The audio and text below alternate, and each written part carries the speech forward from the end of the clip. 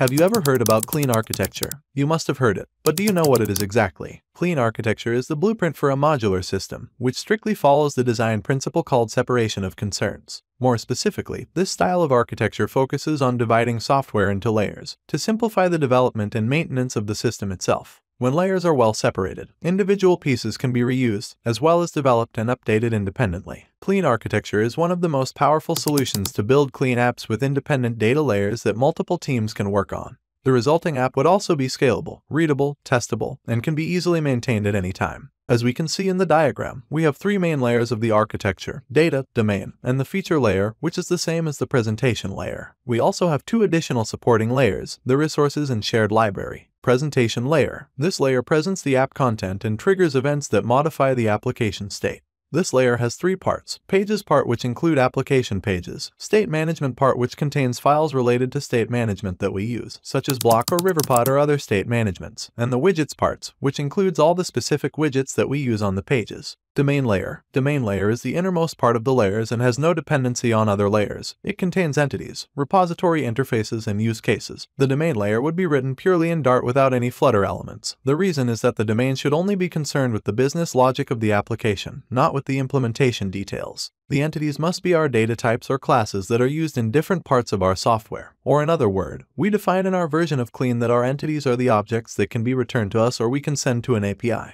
Repositories in domain layer are abstract classes or contracts, and define the properties and methods that our project will need in a specific feature. Use cases include application-specific business rules. Each event is an interaction of the user with the system, and we can call this a use case, like sign up, login, and other interactions. Use cases are nothing more than a bridge between layers. It's a single call to business logic. Data layer. The data module, which is a part of the outermost layer, is responsible for data retrieval. This can be in the form of API calls to a server or a local database. It also contains repository implementations. This layer has three parts. One of the parts is the repository part. It includes actual implementations of the repositories in the domain layer. Repositories are responsible to coordinate data from the different data sources. The other part is the data source. It consists of remote and local data sources. Remote data source will perform HTTP requests on the API, while local data source will cache or persist data. And the last part is models, which representation of JSON structure and allows us to interact with our data sources.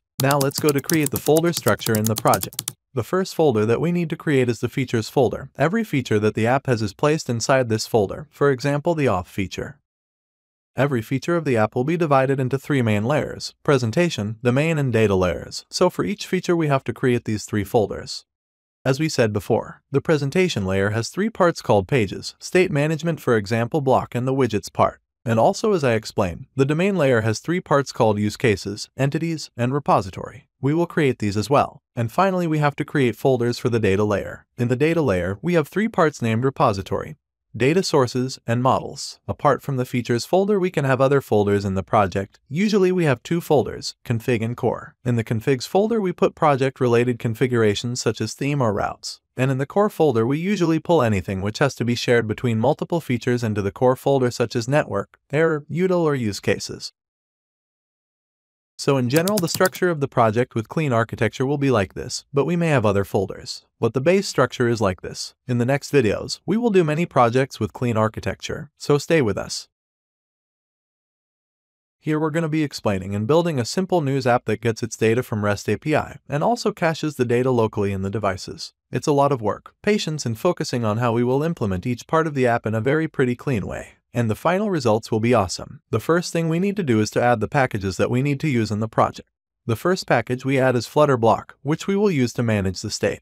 We will also use the equatable package, a Flutter package that makes comparing Dart objects by equality is much easier. We use this package in Bloc states classes. The next package is getIt. This is a simple service locator for Dart and Flutter projects with some additional goodies highly inspired by Splat. It can be used instead of inherited widget or provider to access objects from our UI. We also need the intil package for the date format. The next package is Floor. Floor is a type-safe, reactive, lightweight source code generator package that uses the SQLite to store its data locally. It's again inspired by Android Room. To make requests to the API, we use Retrofit.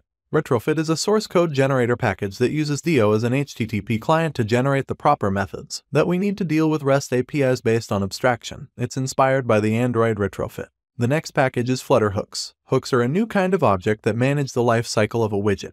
They exist for one reason: increase the code sharing between widgets by removing duplicates. And finally, we should also use the cached network image package. This is a Flutter library to show images from the internet and keep them in the cache directory. Also, before we forget, we must add retrofit and floor generators along with build runner and dev dependencies. Our work is almost finished in PubSpec. Here at last we just have to define the fonts that we will use in the project. Now we go to the folder structure. As we mentioned before, we will use clean architecture in this project. The first folder that we need to create is the features folder. Every feature that the app has is placed inside this folder. For example, display daily news is a feature. Every feature of the app will be divided into 3 main layers: presentation, domain, and data layers. So for each feature we have to create these 3 folders.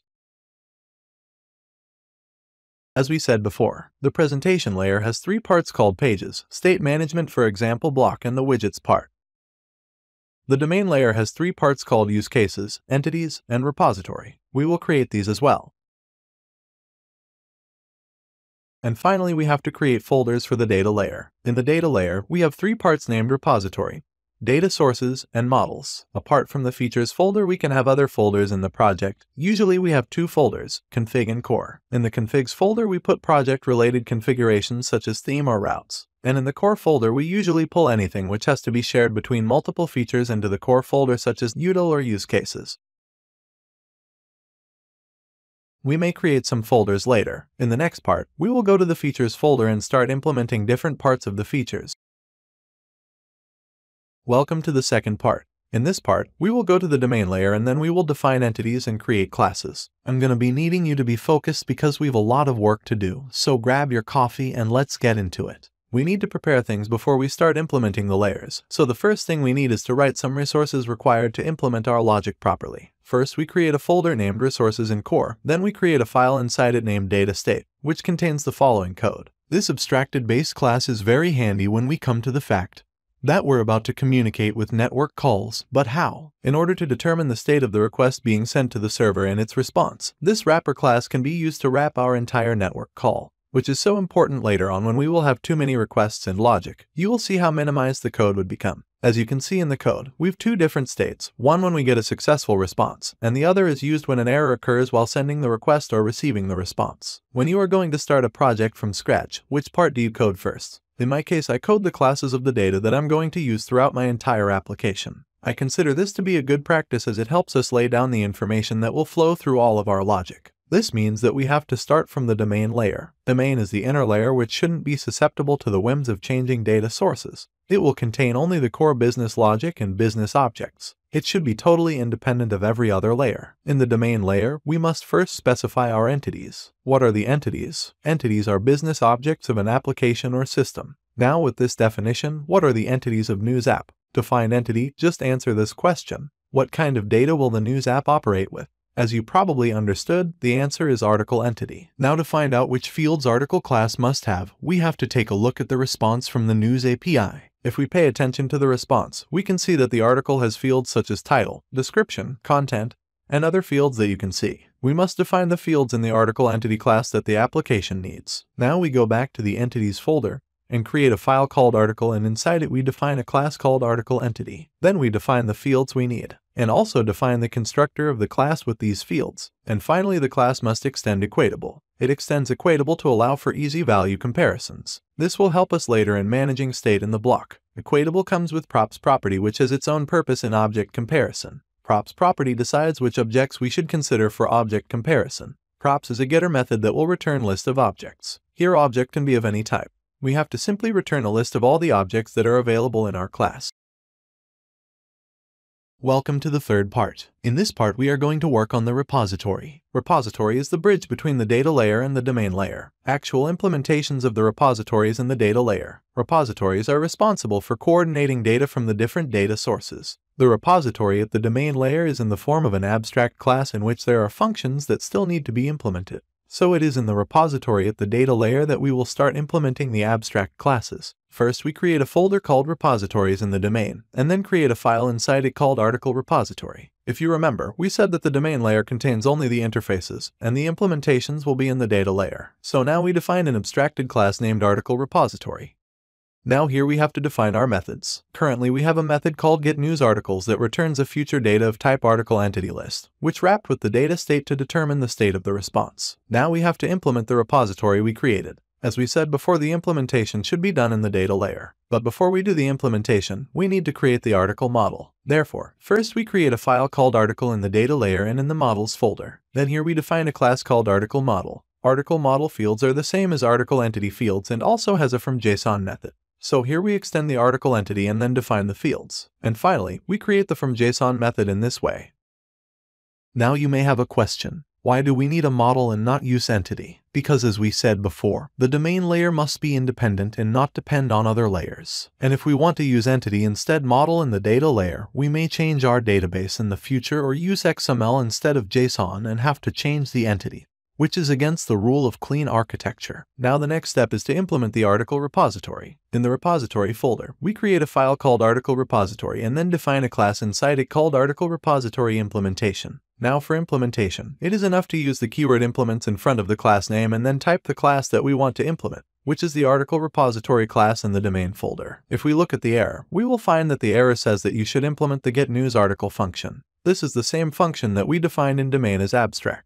Therefore, in this way, we create the define method for implementation. Now here, instead of returning a list of article entities, the method should return a list of article model, because we should not use entities in the data layer. Now here we have to get the list of articles from the API and return it. So stay with me in the next video.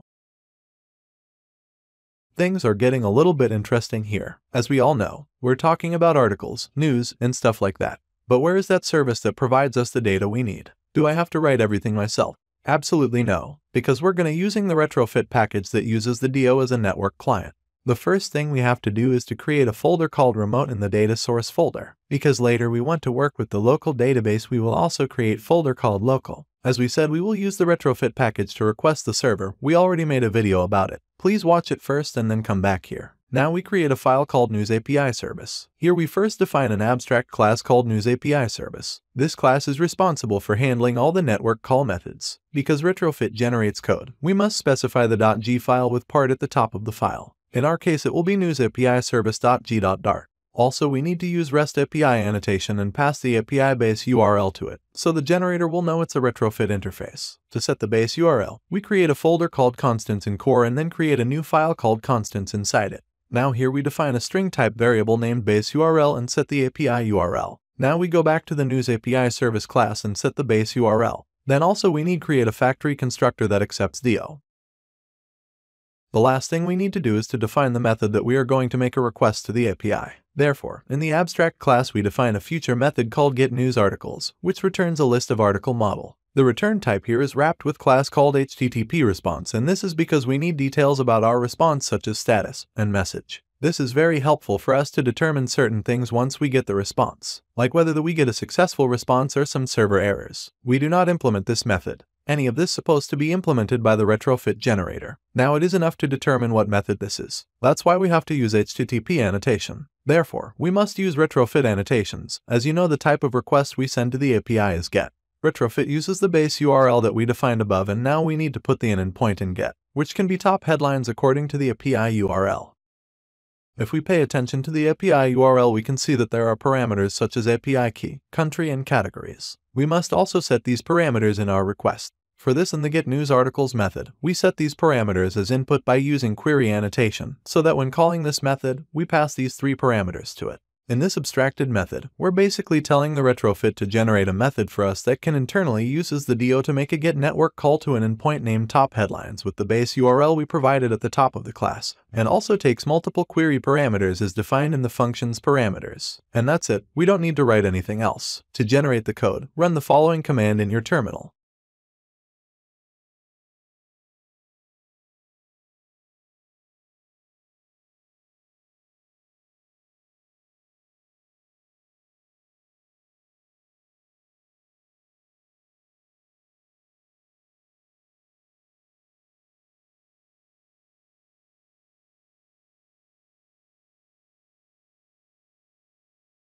In the next video, we will use the News API Service class in the repository, and we will also go to the use case part. So stay with me.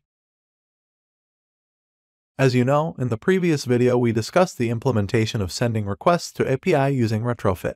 In this video, we want to call the getNewsArticles function and also go to the use case folder. Let's go back to the article repository implementation class. Here, the first thing we have to do is to create an instance of the News API service, which is accepted by the class constructor. Now, using the News API service instance, we call the getNewsArticles method and set the returned result in a field called HTTP response. We also need to set API key, country and category parameters for the getNewsArticles function. Since we are not going to use variable values, and the values are constant, that is why we define these values in the constants file, and then we set here.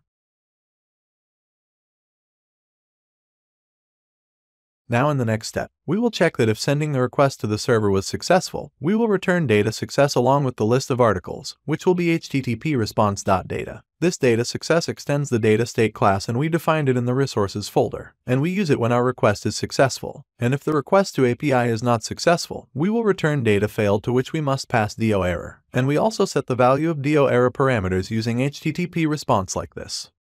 And finally, in order to be safe from unknown and unexpected errors, we put our request in the try catch. And in catch, we use DO error and return date failed.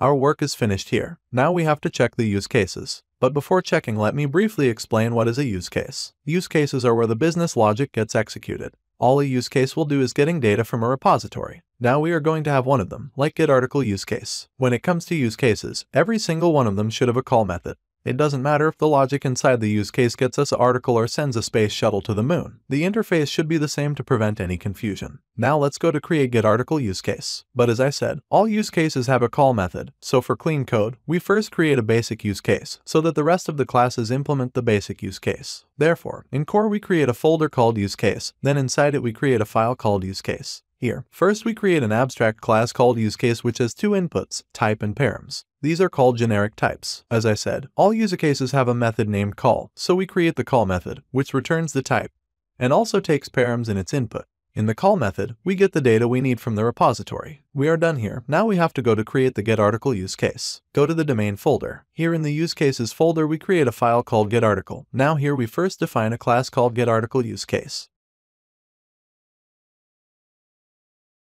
Now we use the implements keyword and implement the basic use case that we created a few minutes ago. Now we set the generic types here. The value returned by the call function is the article entity that wrapped with the data state to determine the state of the response. And in params, since we don't need a parameter, we just type a void. The reason for this error is that we must implement and override the call method. We can do it this way.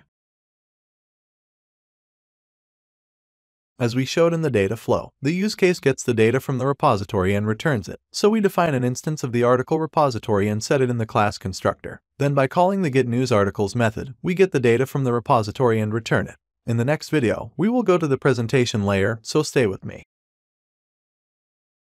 In the previous videos, we talked about the domain and data layers and worked on those layers. In this video, we want to go to the presentation layer and create blocks, so stay with me. The first thing we do is create a folder called article in block. Now inside this we will create another folder named remote, because later we will create another block to display the article from the database, which will be in the local folder. As you probably know, we should have 3 files in our block: event, state, and block files, so I create them.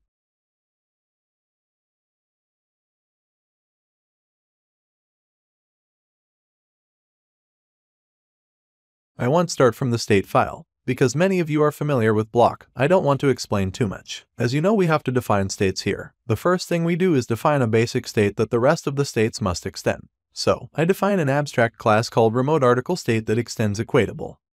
Here we will have 2 parameters, a list of article entity and DO error. We will pass the list of articles when the request to the server is successful, and we will pass the DO error when the request to the server is not successful. I also define these parameters in the constructor. Using the props method in equatable, I determine that these 2 parameters are considered when comparing the states. We will have 3 states. The first case is that when we request the server and wait for the server to return the data. In this case, we must show loading. So we have a state called remoteArticlesLoading. The next state will be when the data has been received and we have to display it. So we also define a state called remoteArticlesDone, which must have a list of articles in its constructor. And the last case is when we have a problem in receiving data from the server and we have to display an error. Therefore, I will create a state called remoteArticlesError which has DO error in the constructor. The definition of the states is completed. Now we have to define the events. The definition of events is the same as the definition of states. First, we define an abstract class named remoteArticlesEvent. we will have only one event that we will call and receive data from the server. So we will define an event called getArticles that extends remote articles event. Now we need to create the Bloc class, because many of you are familiar with Bloc. That's why I won't go into details and explain more deeply. The first thing we need to do is define a class called remote articles Bloc that extends Bloc. We must specify an initial state by passing it to the superclass via super. We can determine loading state as initial state. As you know, we have to register the getArticle event. So, we create a method called onGetArticles that has the event and state in its input.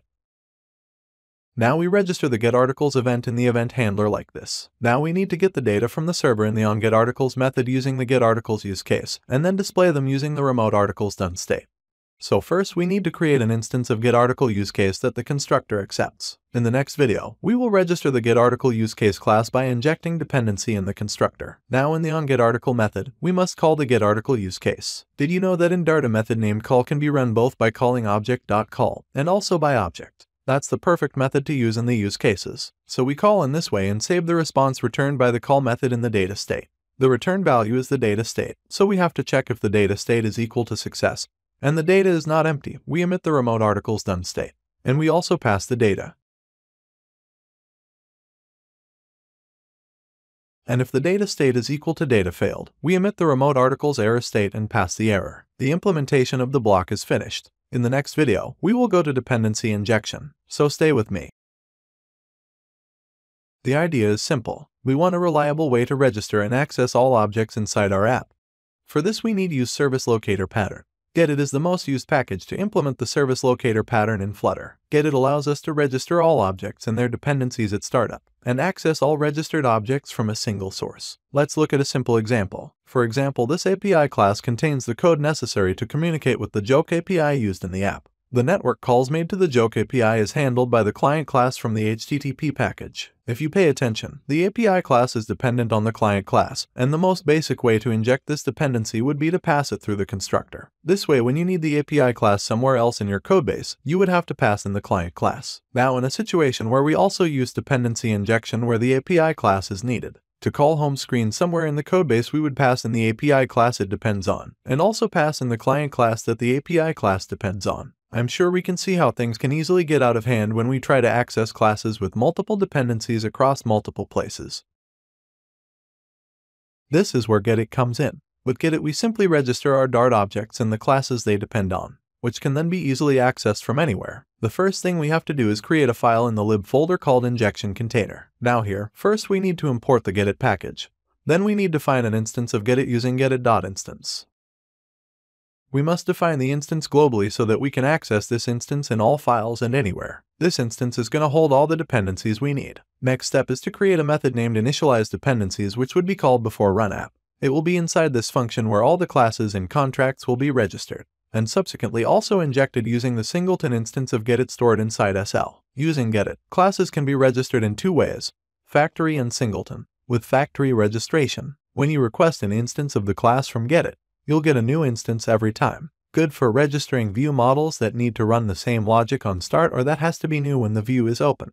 With singleton, get-it keeps a single instance of your registered type for the rest of the app's lifetime, and will always return you that instance when requested. We're going to register everything as a singleton, which means that only one instance of a class will be created per the app's lifetime. The first class that we can register is the News API Service class. The registration process is very straightforward. To register, we must use the register singleton method. Now here we have to pass the class name as t-parameter. Then we just instantiate the class as usual and pass an SL into every constructor parameter like this. Because News API Service accepts DO in the constructor and depends on DO, we must register DO before News API Service in the same way. Then here, pass SL to News API Service. The next step is to register the articles repository. Notice that they depend on the contract and not on the concrete implementation. However, we cannot instantiate a contract which is an abstract class. Instead, we have to instantiate the implementation of the repository. Then we need to register the use cases. So, we register the getArticle use case. And finally, we have to register the blocks. Presentation logic holders such as Bloc shouldn't be registered as singleton, because your Bloc will return the new instance when the state was changed. For now we are done here. In the next video, we will go to the presentation layer and display the news. So stay with me. In the previous video, we implemented service locator and registered classes and dependencies. Finally, in this video, we want to show the news list on the home page. But before doing anything, we must call initialize dependency and run app. So I go to the main file, and before the run app method, I call the function and also use await.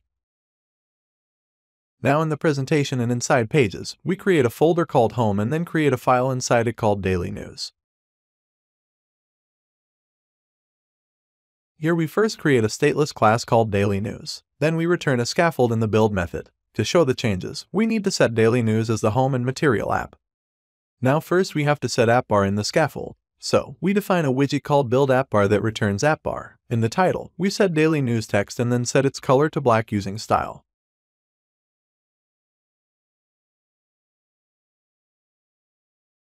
In order to be able to use the fonts we have defined and set a theme for the app bar, it is better to define a theme. For this, we create a file called app themes in the config and theme folder. Now here we define a theme method named theme which returns a theme data. Here, we need to set the background color and also the font name. We also need to define a theme for the app bar, so we define a method called appBarTheme and inside it we return the appBar theme. Now here we determine the background color, elevation, center title, as well as the theme of the icons and the text style of the title. And finally, to apply the theme, we must set the theme in the material app. The next step is to display the news list. For this we define a widget called buildBody. As you know, we use Bloc to display news, so we return the Bloc builder in the buildBody and set remote articles block and remote articles state. Now let's check the states in the builder. If the articles are being loaded, we will display a circular progress indicator. If there is a problem in fetching the articles from the server, we will display a refresh icon. And if the fetching of the articles is successful, we will return a list view builder. In the list view builder, we set the item count equal to the length of the articles. And in the item builder, we currently return a list tile to test the block to see if it works correctly or not. Now we set the build body in the scaffold and the body property, and then refresh the app.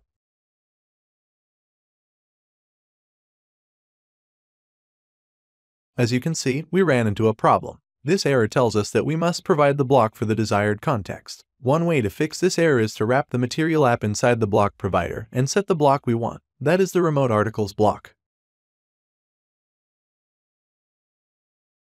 Now here in create, we have to determine that when the block is created, the getArticles event should be called and executed. And now we refresh again.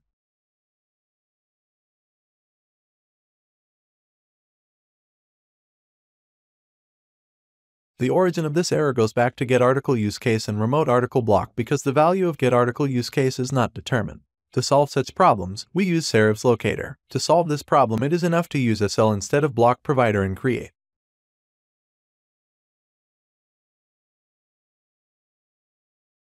The block problem is solved and our block is working well. But we don't see any data. There must be a problem in receiving data. The best way to find out what the problem is to print the error in remote articles block.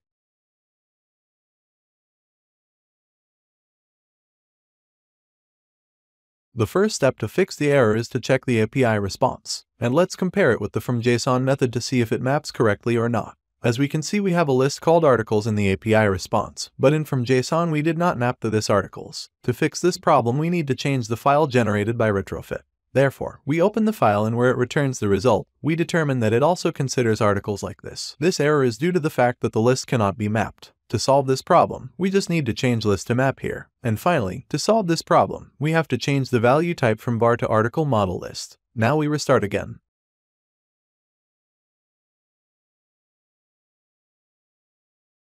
Finally, we are succeeding. Now it is enough to specify the type of map we want to return in the map, and we have to set the article model like this. Now restart again and see that the data fetching and display work correctly. And in the last step, we have to work on UI. Because we don't want to work on UI and our main goal is to teach clean architecture. That's why I didn't implement UI in this video. I implemented it separately and placed it in the widgets folder in home. Now it is enough to return the article widget in the list view builder. And finally, now we restart again. You can see that the news is being displayed correctly. In the next video, we will go to the local database, so stay with me.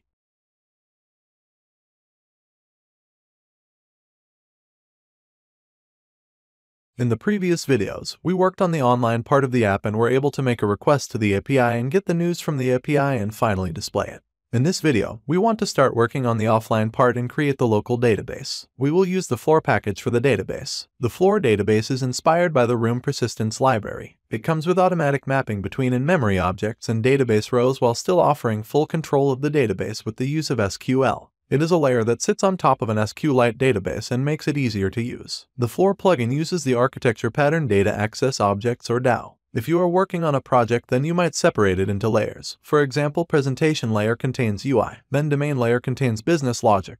Then we have the data access layer, which would be the layer communicating with the database. Therefore, in that layer, one can use the DAO pattern. The DAO is basically an interface or abstract class in which you declare different methods that will add, delete, update, or read from the database. Without using the DAO pattern, you would have to manually write the code to perform those operations, which could be error-prone. Before creating the abstract class, we need to create an entity class. The entity class would represent a table in the database. Therefore, the class name will be the table name and the fields will be the columns in the table. We have the article entity right now, and this class is supposed to be converted into a table in the database. But as we said before, we should not use entity in the data layer and we should use the model instead. Therefore, we open the article model. To convert a class into a table, we must use entity annotation to mark a class as an entity class. We use the annotation at entity above the class declaration. Then we set the table name inside it. Since every table has a primary key, therefore we set field ID as primary key like this. After creating the entity class, we now need to create the DAO or Data Access Object Abstract class. To do this, first we create a folder called DAO in Data Sources. Then we create a file called Article DAO inside this. Now we define an abstract class called Article DAO. We need use the annotation at DAO to mark the abstract class as a data access object. We will have three methods: insert, delete, and get. First, we define a method called insertArticle. This method is supposed to insert the articles in the database. To be able to insert articles in the database, all we have to do is annotate the method with the @insert annotation. We do exactly the same for the delete method. We define a method called deleteArticle, then use the delete annotation. To fetch the inserted articles, we first define a method called getArticles, which returns a list of article models. We don't have annotation to fetch and we have to write a SQL query. For this we can use query annotation and write the desired query inside it. The implementation of Article DAO is finished and now we have to create the database of the application. To do this, we first create a file in the local folder called AppDatabase. Then inside it we define an abstract class called AppDatabase which extends Floor database. Now we need to annotate the class with the @database annotation, which we also provide a list of entities. Now to be able to access the methods declared in the Article abstract class, we create an abstract getter method like this. As you may know, Floor uses generator, so we need to add this line above the class definition. Now open the terminal and run this command to generate the codes. To fix these errors, it is enough to import these libraries in the AppDatabase file. The implementation of the database is finished. Now we have to call the method that creates the database somewhere. As you guessed, we have to do this in injection container. Therefore, we open injection container file and build the database in this way. We use the generated class Floor AppDatabase to be able to create the database under the name appdatabase.db. And finally, we have to register the AppDatabase class like this. Now we have delete the app and run it again. To fix this error, it is enough to call ensureInitialized using widgets Flutter binding before calling initialize dependencies. Now restart the app again. We will see that the app runs without any problems.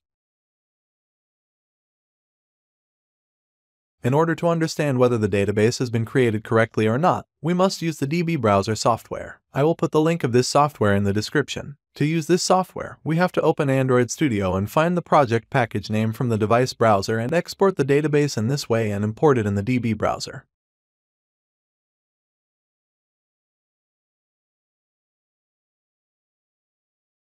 As you can see, the article table is displayed, so everything is okay. In the next video, we will use the database, so stay with me. In the previous video, we created AppDatabase using Floor package. Then we defined the Article DAO class and the methods we will need. In this video, we are going to use these methods and implement the repository and use cases. The first thing we need to do is to add the database methods in the article repository class inside domain layer, and then implement them in the data layer. Therefore, we open the article repository file in the domain layer. As you know, we have three methods in Article DAO: getArticles, saveArticle, and deleteArticle. So, we add the methods like this. The reason for the error in the article repository implementation class is that we have to implement these three new methods that we added.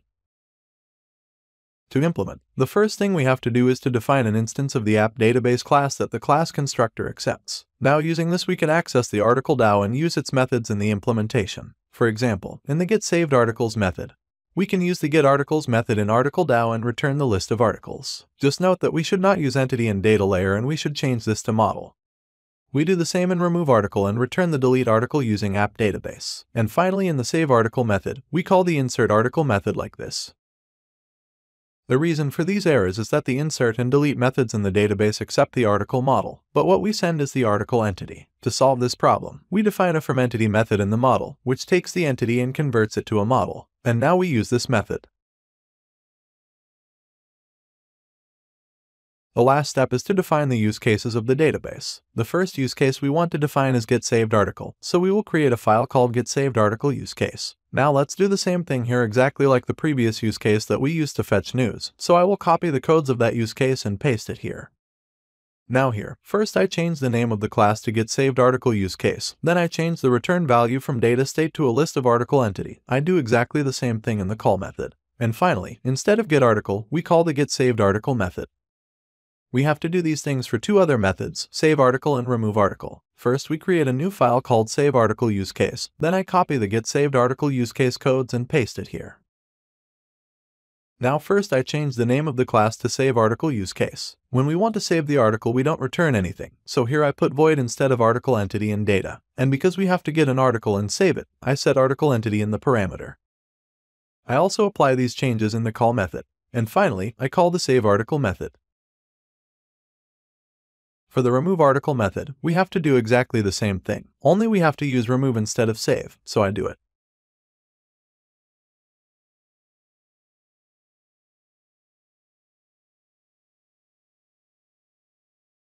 We are almost done with the database, and finally we have to go to the injection container. First, let's fix this error. This error is related to the fact that we set the app database in the article repository implementation constructor, and now we have to pass here, and it is enough to pass a cell. The last thing we need to do is to register the three cases we created like this. In the next video, which is the last part, we will complete the presentation and implement the saving and deletion of news. So stay with me. In the previous video, we added the database methods to the layers and created their use cases. In this video, we want to use these use cases and save the article in the database, delete it and display the articles we saved. The first thing I want to do is to create the local block. So I create a folder called local. Then we create block, state and event files.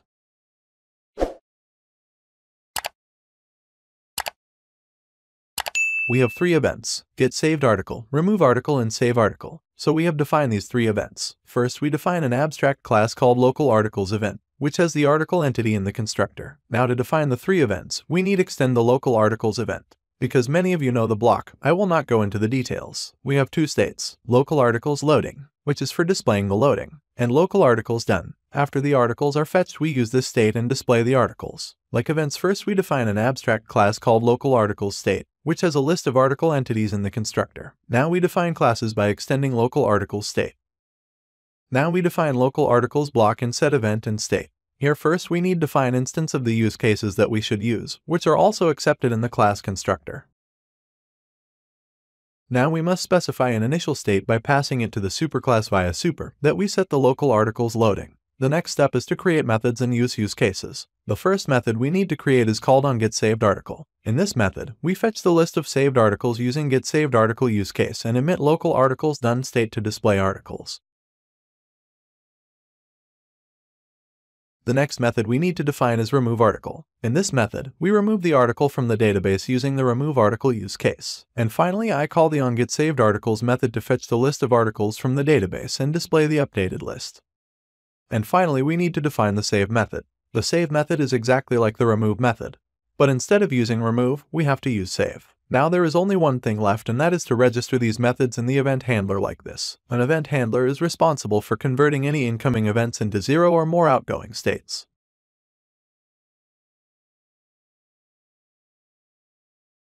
One thing we forgot. In the save and remove methods, we did not set the article we want to save or delete in the use cases parameter. So we do this like this.